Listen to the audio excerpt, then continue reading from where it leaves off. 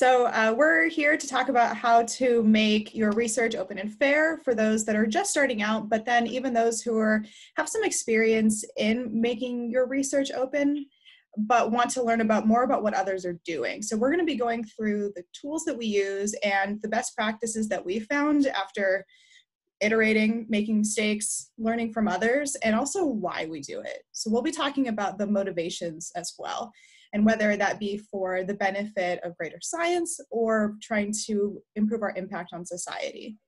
We'll be going over also what the current state of practices for conducting, analyzing, and publishing research when you want to make it open and fair. My name is Caitlin Hall. I'm a grad student at Arizona State University. My name is Lieke Melse. I'm an assistant professor of computational hydrology at Wageningen University. Hey, my name is Niels Drost. I'm a research software engineer at the eScience Center in the Netherlands. I'm Tim van Emmerik, assistant professor also at Wageningen University in hydrologic sensing. And I'm Rolf Hutt. I'm an assistant professor at Delft University of Technology in the group of Water Resources Engineering. I'm a lead PI on the e-water cycle project, which aims to verify hydrology, where Niels is also involved.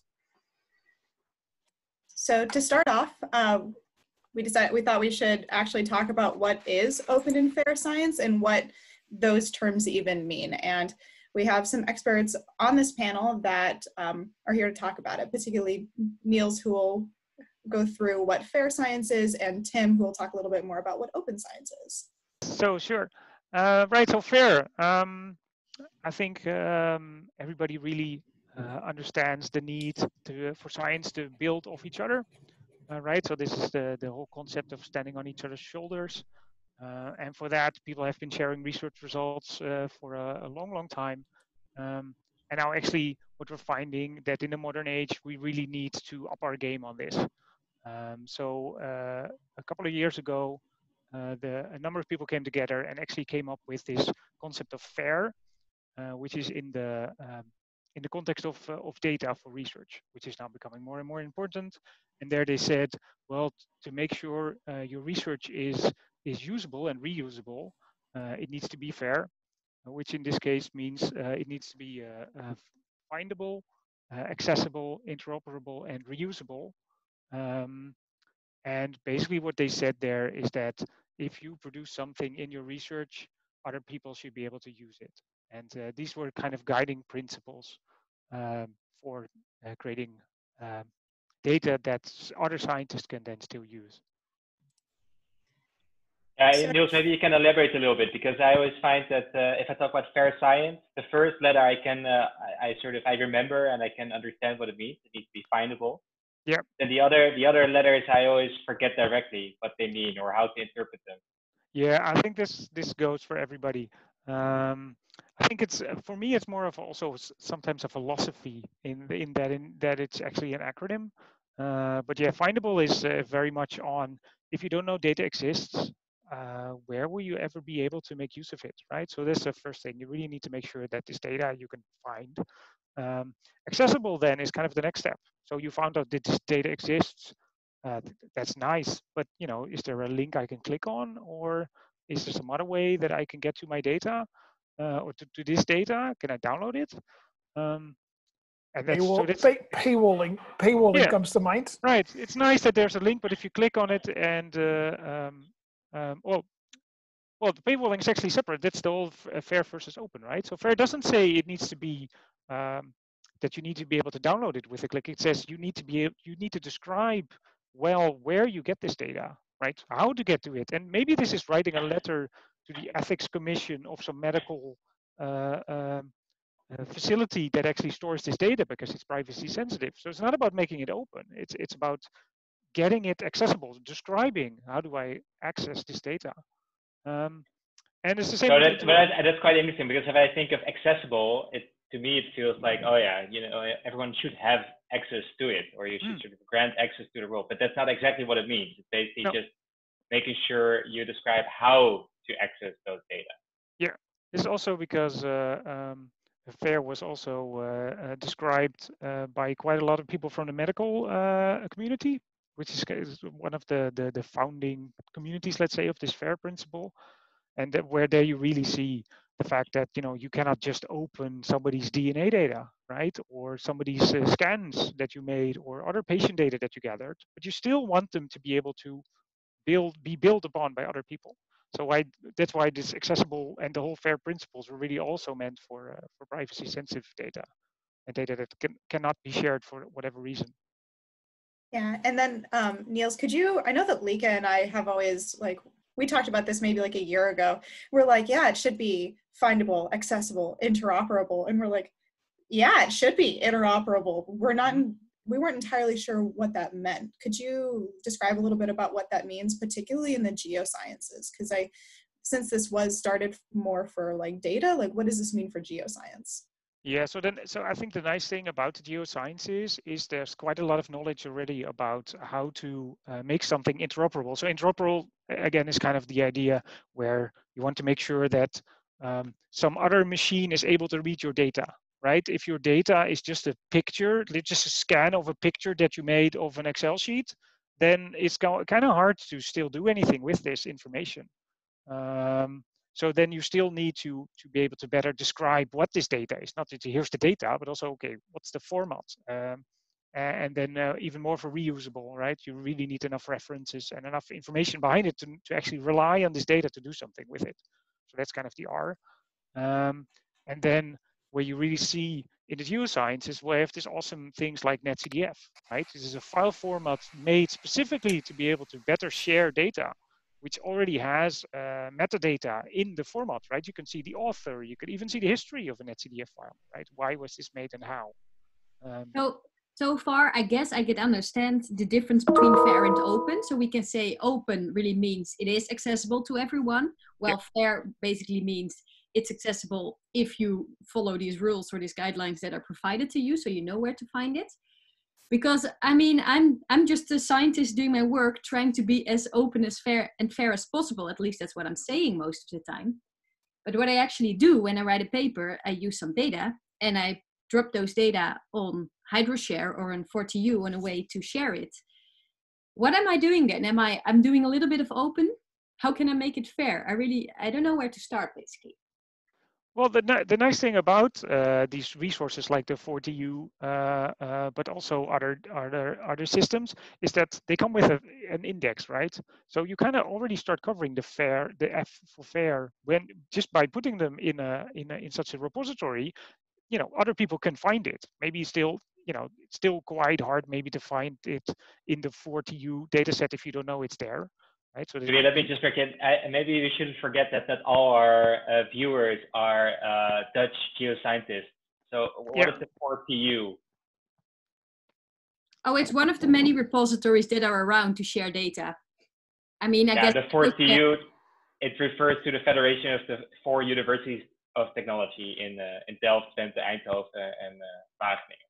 Yeah, but it's just like Hydroshare, but then not specifically for hydrological data. But yeah. Well, another actually nice resources to use is the Zenodo, which is this awesome open repository. Which so does that mean that at some point we just need a whole list of search places that we start looking for if we want to look for this? So I need to look at Zenodo, 4TU data center, Hydroshare. At some point, I just need to know what's where, right? Isn't this like dying by its own success? That's a very bad Dutch translation. Well, for a part, you're right? If just like if I tell you it is on the internet, this doesn't help you much either, right? So you still need hints to know kind of where to go and what to look for. But it already helps quite a lot that it's available at all. You also get these awesome things called DOIs attached to most of these resources, which is also something you can then point to again in publications when you tell people about this data. And this gives you a nice solid URL identifier thingy to give to people so that they're sure they find it again. But then again, I'm wondering to what extent we as scientists well, first of all, how do we invest the time to prepare these data? But second of all, what I find myself doing very often is to share the process data. And to what extent should we share the source data? And to what extent should we actually share the model setup? I mean, I'm a computational hydrologist that do a lot of modeling. So there's many questions involved with sharing there. Yeah, but then again, that is kind of a turtles all the way down question in the sense that I do a lot of experimental design of sensors, and so related field work, which results in the data that you would consider as input data. So do you want to have my raw measurements, and then should those raw measurements be in volts and amperage? And do you want to have there's a, can you maybe send me the sensor too that you used? That'd be nice. Preferably. So there's a limit to what you would consider raw data, or basically someone's raw data is someone else's output. And where do we set those limits? I mean, that's something I'm questioning when I share my data. Well, basically, I think what you should be able to show to your colleagues is the pathway from the data that you took that ideally also has a DOI, what you've did with it and what you resulted in it. And if that's a transparent pathway where where all the steps, or both the data coming in is fair, you describe the process really well, which I think leads us nicely to bridge into fair software. And then you describe the resulting output data and make sure it has a DOI, etc. Then if that is all transparent, then your colleagues can build on that with the trust that whatever you're claiming in your paper is actually what has happened to the data. Which brings up another nice point, I think. Niels started with like standing on each other's shoulders. But so far in science, we've always built on each other's conclusions. And now we're claiming that what we need is to build on each other's data. Do we actually need that? Or do we just like need to have the conclusion from someone and then gather our own data again? No, for me, really the motivation to share my data, where data again is a question like what's data and what's conclusions, of course, because model output, is that your conclusion?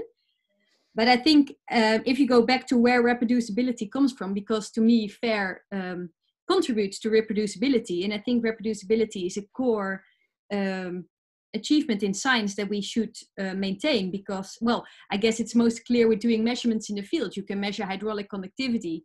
And in the unsaturated zone, it will vary between sand and clay. And you can determine that the soil type actually has influence on hydraulic conductivity. But then if you repeat it again, and the soil moisture level differs, then you start noticing that actually the soil moisture content determines conductivities. So with repeating, reproducing or trying to reproduce conclusions, you can find out whether you are actually having any epistemic uncertainties, if you're missing any relevant processes. And I think, therefore, you should always start with reproducing, see if you can rebuild these conclusions, and then continue building. I mean, that's why we need fair science in the first place, for this reproducibility. Well, I would like to add that making your data open and fair also allows for so many new avenues that you can explore with these data. So I don't think that, if you collect data for one reason, sure, if someone needs to build on your conclusions, I think what you say is completely makes sense. But for example, another reason why I make my data open and fair is that others can take the data and do something with the data that I don't have the time for, or the energy, or the inspiration to do. And so far that did actually lead to quite some nice new fundamental insights in processes that I would have never gotten myself. So just to make sure that I'm getting it. So Lieke, your motivation for wanting to do open and fair science is to make sure that the science that we're doing is valid so that there's greater understanding. Whereas Tim, you're looking to try and further ideas and try to like bolster like more scientific development, or like what other motivations do like you all have about like why you're doing open and fair science? Because I know that there are tons of different ways that not only just build up the scientific community, but also go beyond. And it's something that I know that offline we've all talked about a lot. So what other motivations do you all have? Well, I think one thing also to remember is that a lot of funders also see this increase of reuse and this other ways that society can make use of this data. So it starts to also simply be a requirement, which maybe never the best of motivations. But I think you really see the funders really see like, oh, this is important. We should promote this to such a point that it's just mandatory. So Niels and I talked to Maria Cruz and Hans de Jonge from NWO, the Dutch Research Council, and we asked them why they, as a funding agency, why they require awardees of grants to make their data open and fair.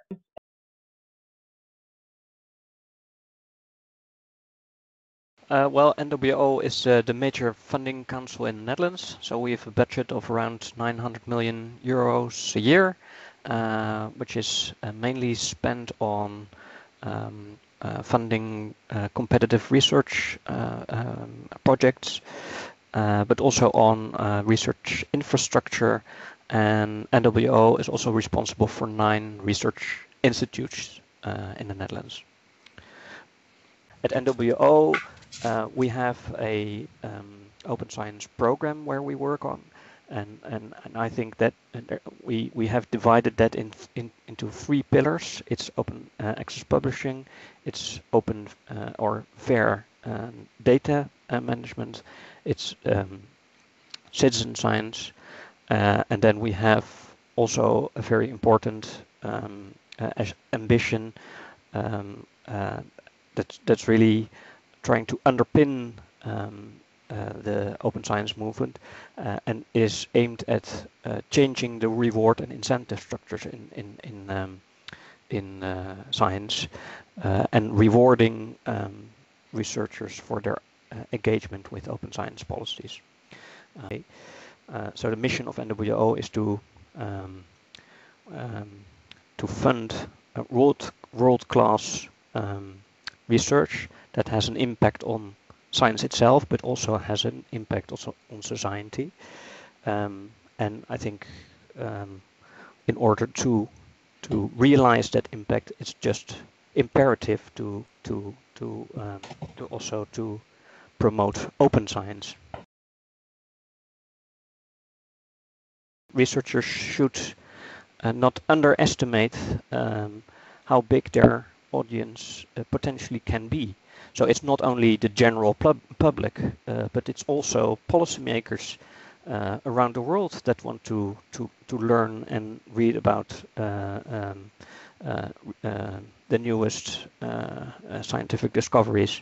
Also with the current epidemic, I'm really enjoying, well, reading. If I read a news story and it points to a paper, then I can actually, I read a news story about the evidence for and against school opening, and then I can actually go and read the paper, and I've done that. I've read those papers, and now there's no paywall. You can anything on COVID you can just read, because most publishers have removed paywalls on those papers.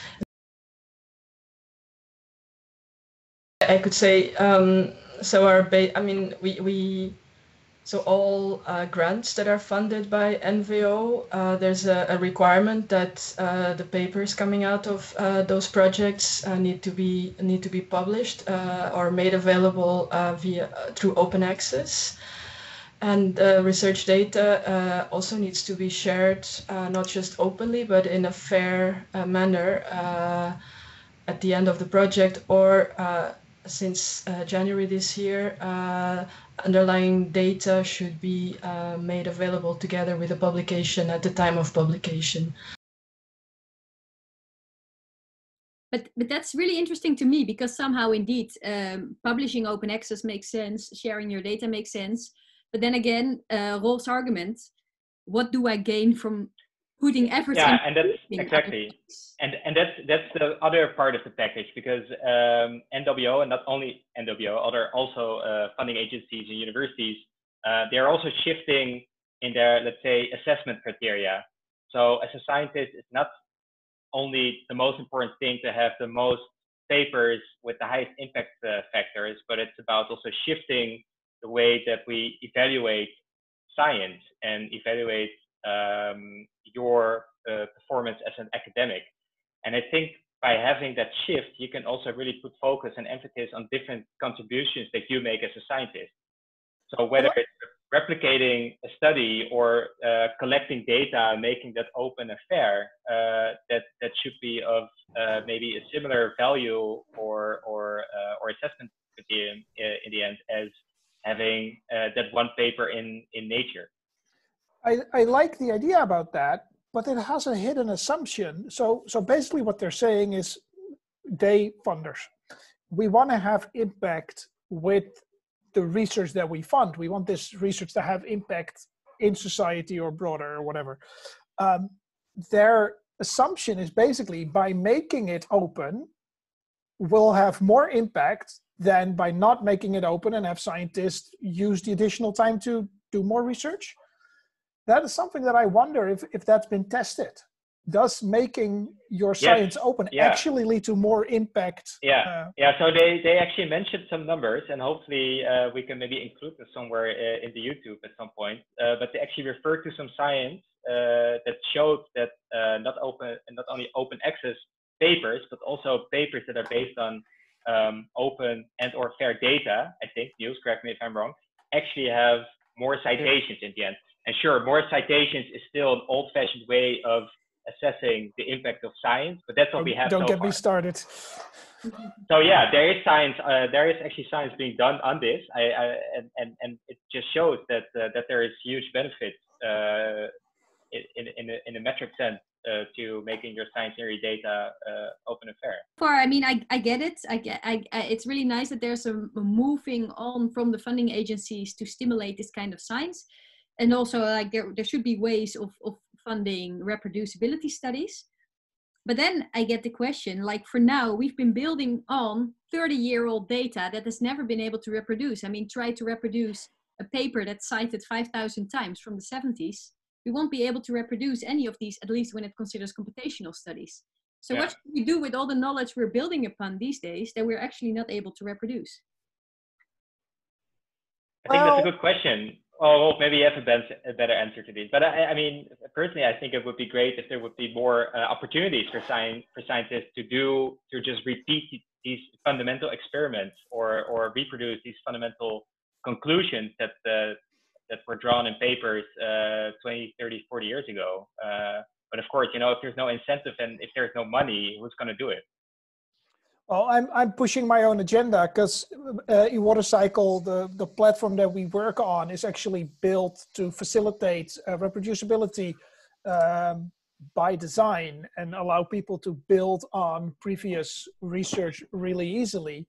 But I think that we should make a judgment call on what historic research do we actually want to reproduce, because it's going to be if we just blanket say all historic research that doesn't share its data is useless, then we should start by reevaluating gravity, because Newton never showed its data.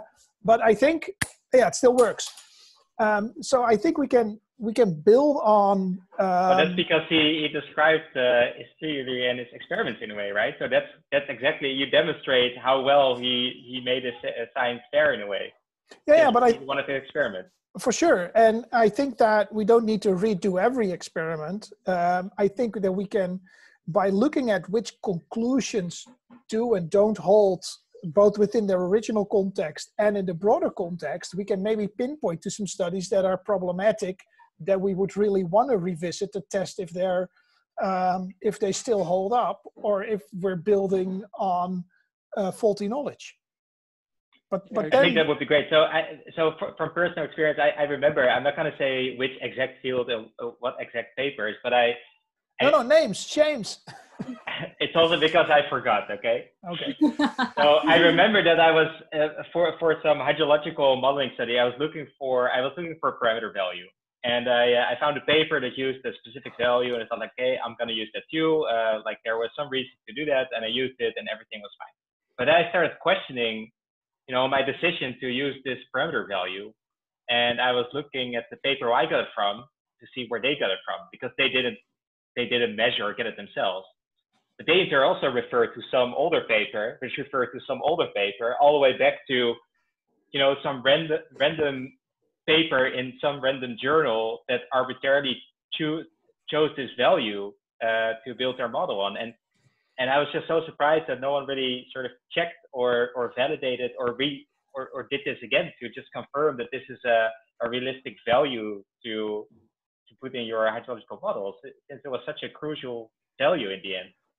That's basically how we got to 0.05 thresholds, right? Like someone once said, oh yeah, that'll be a nice one. And then everybody said, he said it wasn't nice, so we should use that. And, sometimes it's a nice quick fix, but it's clear. I mean, there's so many,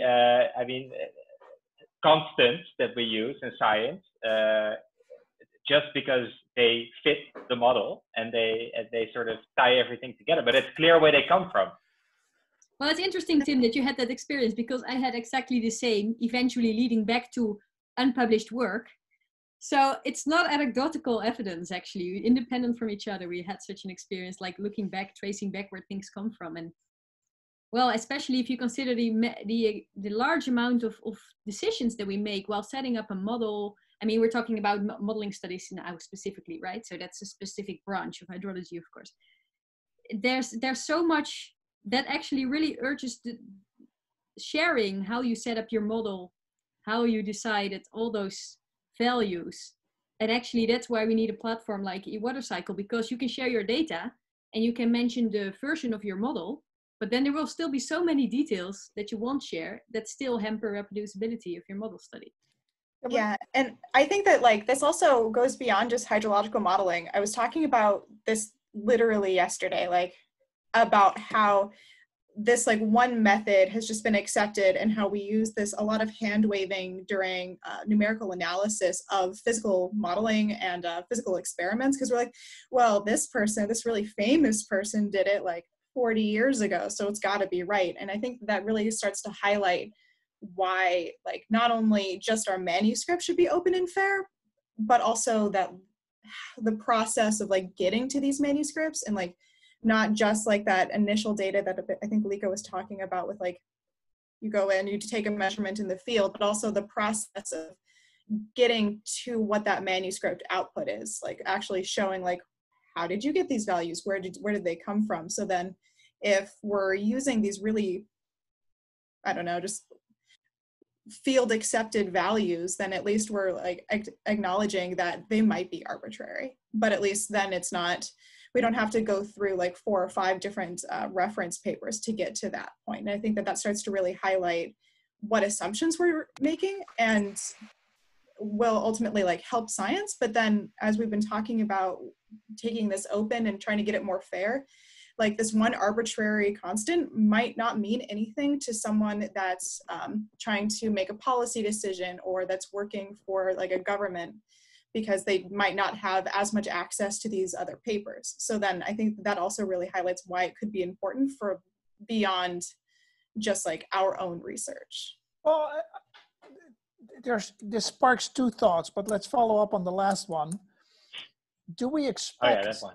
Yeah, that one. Do we expect then, so in the geosciences, we're doing research where a lot of policy is based on, that has impact on the way we shape society, the decisions we make.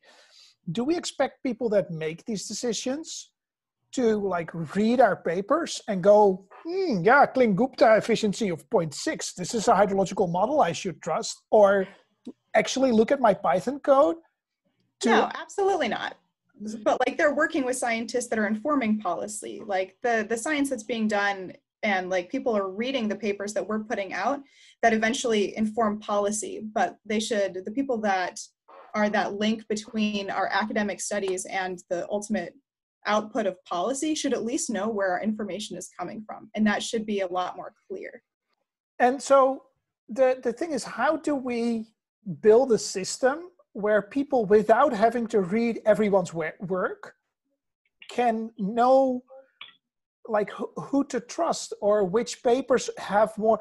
If we take it back to Geo and Hydro, at some point, I will say to some of my PhDs, go and look at these papers, be very critical.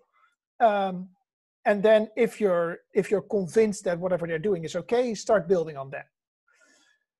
I will retire, hopefully soon, whatever. Then, so my PhDs will have their PhDs. Will they say to their PhDs, go look at these papers again, be very critical again? At some point, we would just say, okay, these papers, we've been checked and they've been found to hold up. You're referring to this, eh?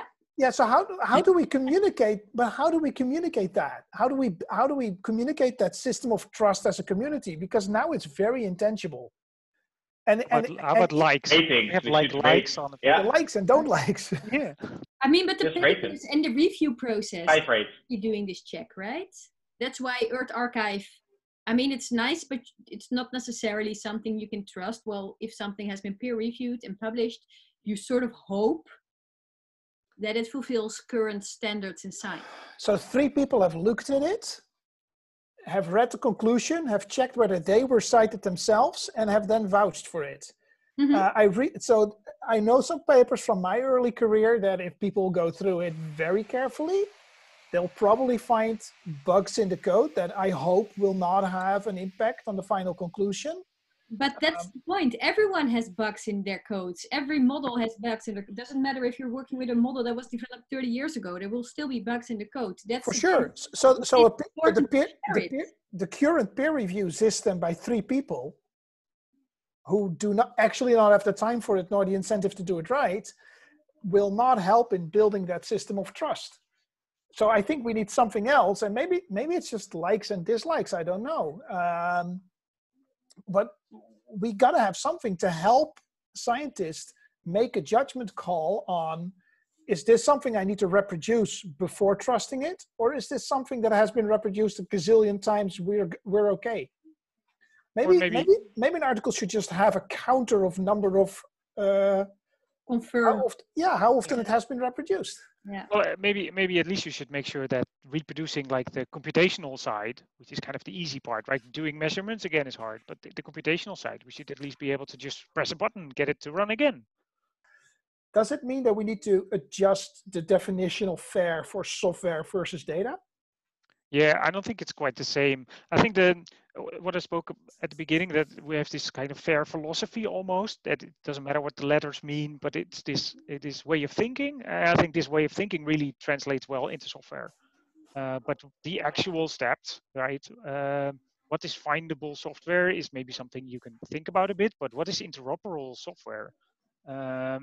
It's a very different, you'll get a very different set of actually concrete things and problems that I have some computer science friends that would say that software is never interoperable, because even if you run the same software, the same computer a second time, you'd have bit fluctuations because of Boltzmann noise in your random generator. Yeah, so you get a different outcome. Sounds like ArcGIS.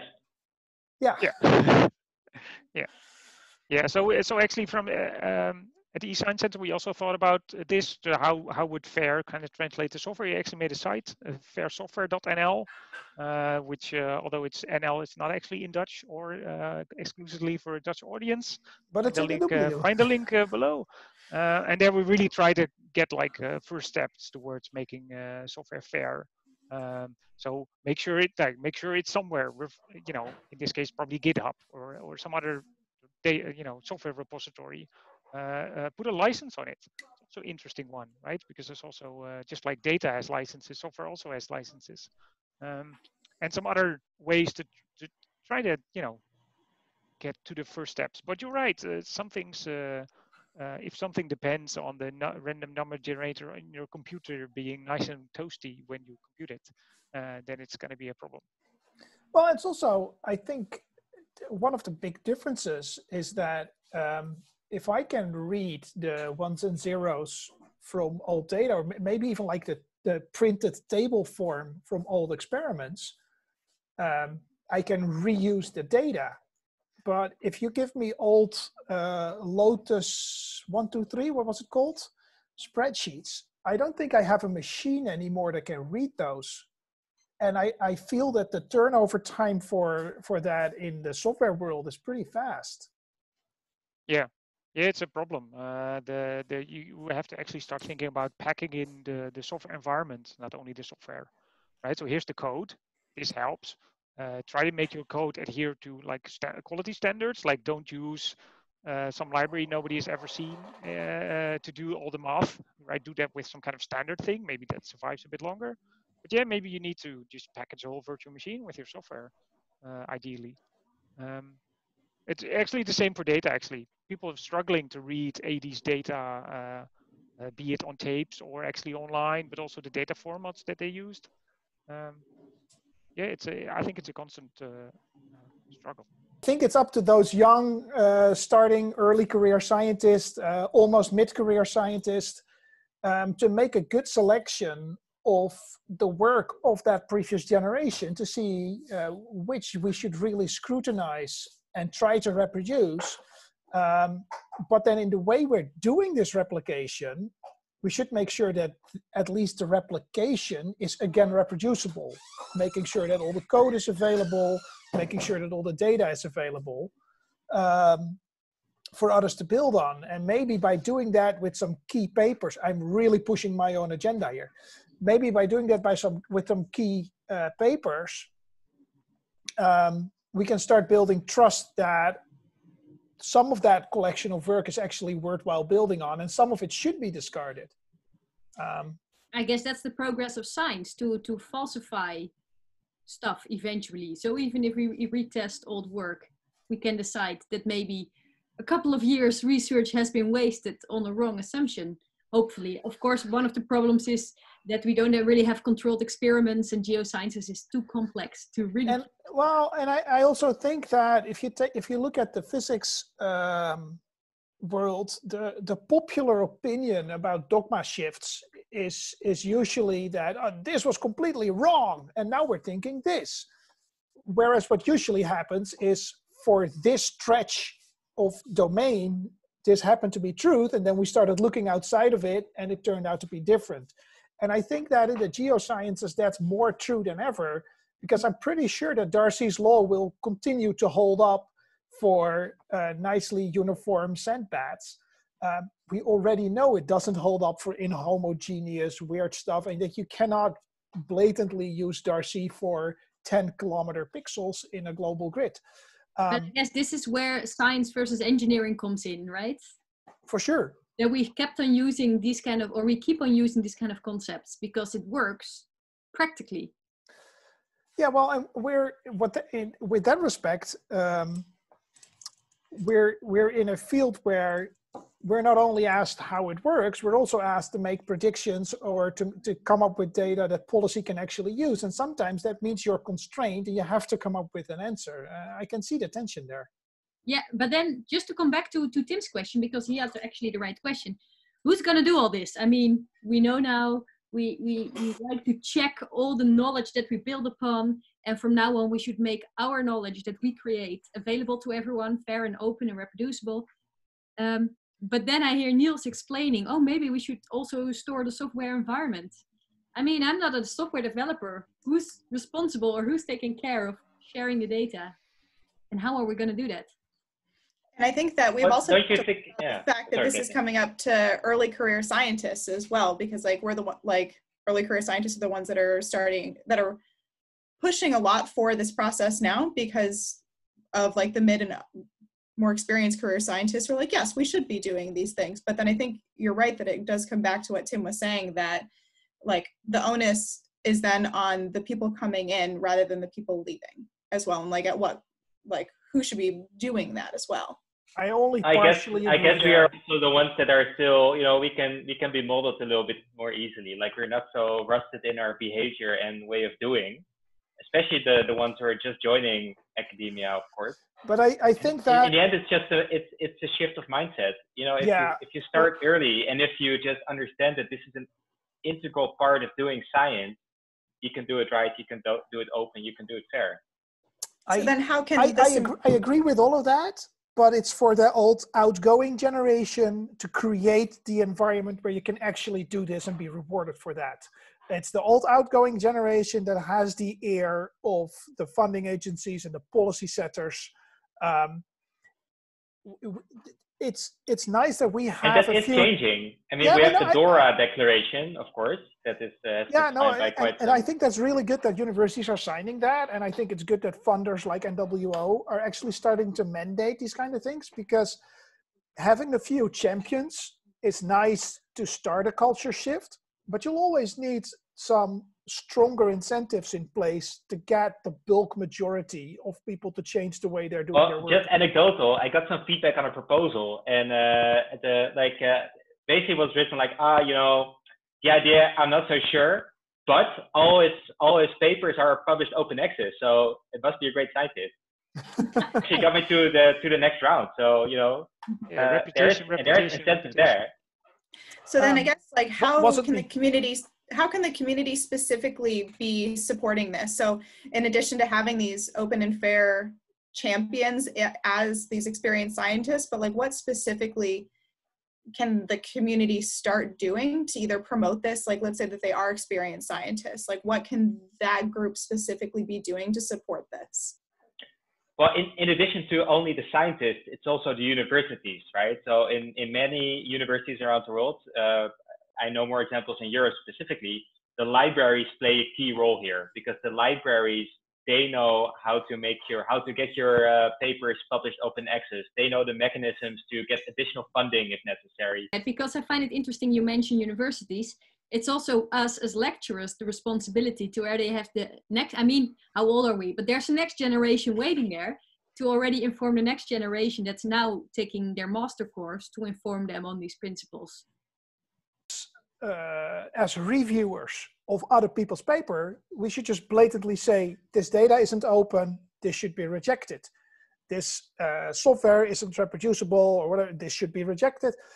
And you can be nice about that in the way you communicate it, of course, especially if you have some experience. You could say, look, this data isn't open, please use the steps here to openly publish your data as well. And make that part of your standard review routine, which I do before I go into the actual content. There was an editor who did that, who basically every time when a paper was submitted that editor needs to handle, they asked like, okay, share your data. And I think about 30% of the initial submissions directly withdrew their paper because of that question. Yeah, well, in that case, I like him that an editor puts out his neck. Is that Dutch? I think it's Dutch. But that puts out his neck. Doesn't matter. To force that change, if that's the culture you want to support. And also, I think there's also a matter of leading by example. And also, I think the early career scientists can really start to help out by also actively asking everybody around them in their groups, say, hey, why aren't we making this open? Why isn't this public? Shouldn't we publish this data? Shouldn't we open access everything? Right? Look, I found this policy on the university. It actually said we should. So why aren't we doing this? Right? So I think it's also a matter of talking about it and promoting this also, however, in whatever group you are. And I think also the first few steps in making things fair and open shouldn't be that hard, right? It's put your data on a preprint service. Make sure your code is available somewhere, if only on your website, or put it in GitHub somewhere. Yeah, and what y'all were talking about also making sure that like we're promoting those practices like in proposals. So like not just the like, okay, we have all this data, what are we going to do with it now? But making it intentional, I think also make this process a lot easier for people who have some experience in this or are just starting up to like start with the intention that your data, your software, your data analysis processes like are going to be open and fair. So I think that also makes it a lot easier to do rather than having to do a bunch of cleanup at the end and hoping for the best. Yeah, and just to add to that, also be honest about that it takes time. It costs time and money to do that. And it's perfectly okay to, in the planning of your proposal, of your research project, to intentionally and explicitly reserve time and funding to make your data and your software and your code open and fair. A lot of the things that funders actually do is they only fund hours for researchers. So I get money I put in a call, I get some money. The only thing I can do, and either it's because my university doesn't allow me or the specific call doesn't allow me, the only thing I can do is hire a PhD. It would be really nice if I could just say, look, within this call, I want to hire a PhD that's going to study this and this and this, and I want to have 10% support from a research software engineer or from a data champion that is going to help this PhD out with making a data management plan for whatever she or he is doing. I want a research software engineer that makes sure that the code that this PhD is writing is up to the standard for sharing it so that others can use it. And that is also something that funders can allow and push for.